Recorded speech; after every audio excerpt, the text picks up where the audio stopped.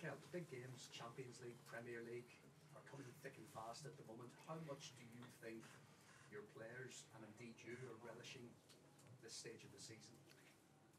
Really enjoying the moment. This is where we want to be. We're in a really good position in the Premier League, and we're in a really good position in the Champions League. We have a big task ahead of us against one of the most successful teams in Europe, clubs in Europe, and that's the hurdle that we have to overcome, and we are really looking forward to it. I think Bayern's sporting director has said Arsenal are the favourites for this game, but how would you assess Bayern's threat given their poor league form in the season they've had? Top team.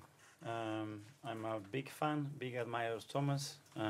His teams, the way they set up, the way they play, what they transmit. I have learned a lot about him. And looking at Bayern, and when you analyze him deeply, you see why they are a top team. So we have prepared very well, and we have to take our game where we want it. And if we do that, we'll have a chance to win. The draw has thrown up Harry Kane's return to North London. Yeah. How do you stop him? It's not only him. I think it's the team function, the individuals that they have, and obviously we know the individual qualities of all those players and him in particular, and the ability that he has. So the best thing to do is what we do collectively to try to prevent certain things.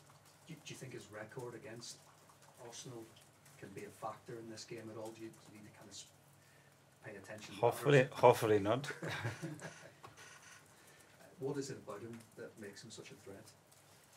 Well, the consistency. When you look at his numbers over the last 10 years, it's unbelievable what he's done. So he can score in many different ways. He's got the service, he's got the players around him as well to provide those opportunities, and this is what we have to try to avoid.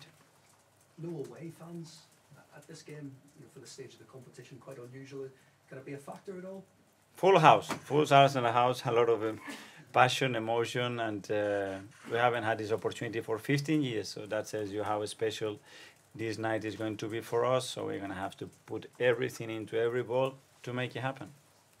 And just finally for me, maybe a question about the title race as well, because you're trying to combine that with, of course, winning the Champions League. I know Jurgen Klopp said at the weekend that if Manchester United play like they did on Sunday against Arsenal, then Arsenal will win. Did you have any thoughts on what he said about that? No, I can only talk about what we do.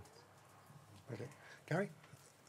Mikel, looking back to Sporting and the exit, then you lost 2 players within 21 minutes, which was a massive shock. What have your team, in terms of having leaders on the pitch, how much have they grown and developed? Because they stepped into a next season when they're in the Champions League, it's a level up, but you're still fighting for the title. It feels like your depth is stronger and your leadership is stronger over the pitch. Would you agree? Hopefully we are better. We have learned for sure a lot of stuff over the last few months. I think players have evolved. We all have tried to improve and be better than we were a year ago. And as you said, it's been a really demanding season. Obviously, it's a huge step for us to be in this competition, and on top of that, be competing in the Premier League the way we are doing. And this is the challenge, but as well, we are so excited to be part of that. Bayern Munich, 5-1, 5-1. It's being talked about. Is it coming anywhere near your dressing room? No, it's there. That's history. When you look at their history in the competition, it's clear. Their nature and their capacity to perform bigger stages, and we have to prove that, that's for sure.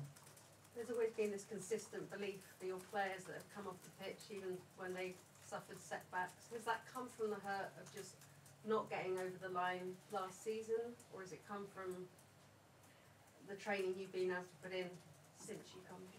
Hopefully it's in their nature as well. Something has to be within them, and we will try to inspire and get that part of them as much as possible to become better, to be more competitive, and have that resilience and that will to win and improve every single day. And if collectively you do that, I think the outcome is powerful.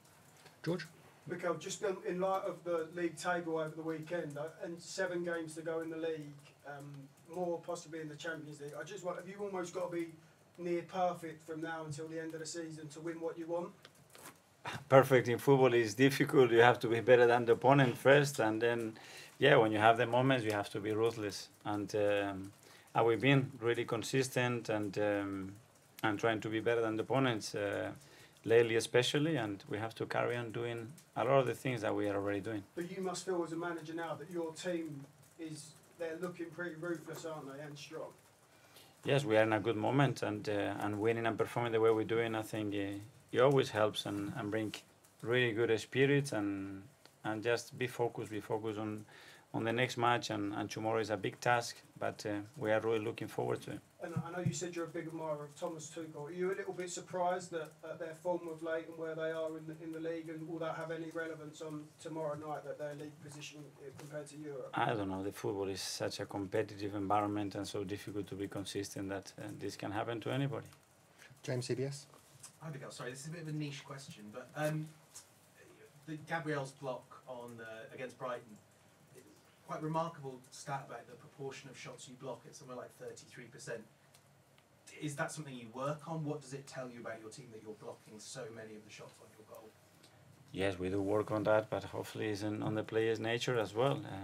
We can't just allow the teams to shoot in our goals. We have to prevent every possible scenario that occurs before that, and when it gets to that stage, okay, that's the ultimate opportunity before our goalkeeper makes an intervention. So try to control everything that happens in that chain.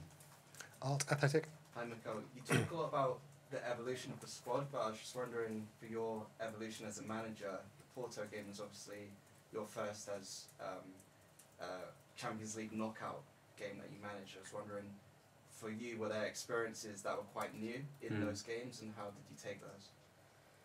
Yeah, but I think that evolution is not in relation to me. My evolution, I would think it would be in many other areas, not just because of our results, but as a club, which is the most important thing. We haven't been in this position 14 years, the opportunity to go through the next stage 15 years. So that's for this club a long time, and we realize that, and that's why as well we have this hunger and desire to make it happen. Claire. Miguel, I just wondered, have you spoken to Xabi Alonso at all for some tips on how to beat Bayern? Great question, but I'm not going to answer that. Obviously, you, as a player, had lots of duels with Bayern in an Arsenal shirt. I wonder what you think the difference is between back then, because back then it was always seen as a mismatch. Arsenal couldn't really compete, but obviously now, for many people, Arsenal are favourites for this tie.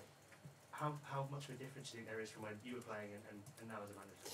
I don't know. I can understand those debates, those opinions. For us, it's irrelevant. We just focus on the performance that we have to put in to beat a top, an exceptional team with exceptional individuals, and just we have to earn every right in the pitch to make it happen and try to win the match. James, ESPN.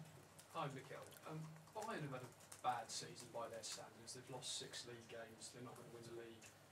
The manager's confirmed to be going at the end of the season, but is any of that relevant when it comes to a knockout tie like this? From my side, no.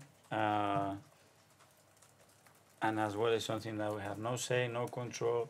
We don't know, and we just expect all the time the best from your opponent. But against Bayern, against any opponent, against Brighton last week when we play Villa at the weekend, regardless of where they are, you always have to expect that they play in the best possible way and be prepared to overperform them. Because they've faced so much criticism domestically all season, does it make them more dangerous when they come to a tie like this? Because they've got the know-how, they've been there before. Hopefully not. Hopefully not. And Okay. the first leg obviously is at home.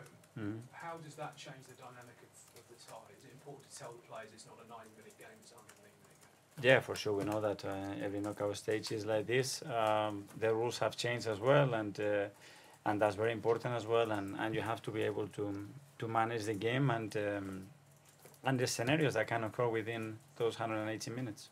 And one here. Yeah.